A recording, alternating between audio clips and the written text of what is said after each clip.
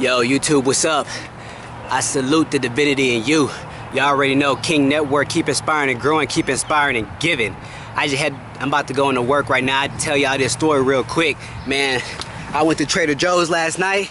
I seen this lady, and I was going to the counter, and on my card, I only keep a certain amount of money, so I make sure I don't go over that amount, right? So I was about to get me some almond butter, and you know, it said I had insufficient funds, so I had already spent the amount that I had put on that card.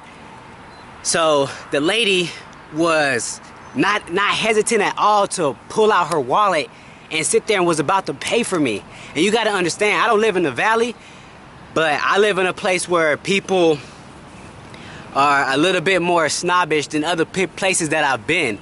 And it was amazing to have somebody that was so unselfish in that very moment, especially with the way I was dressed. I had just got done working out. I was all sweaty in a muscle shirt. I had some cargo shorts on, you know, and based on societal conditioning, she didn't have to do that, because from appearance, I'm just, you know, an African-American male with a sweaty muscle shirt on in the grocery store at Trader Joe's, you know, with cargo pants on. I don't look, you know, like the best dressed is what I'm saying.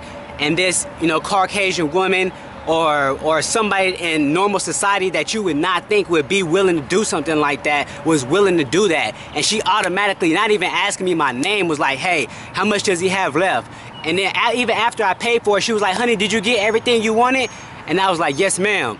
You know, but I just wanted to let everybody else out there know that that happened to me.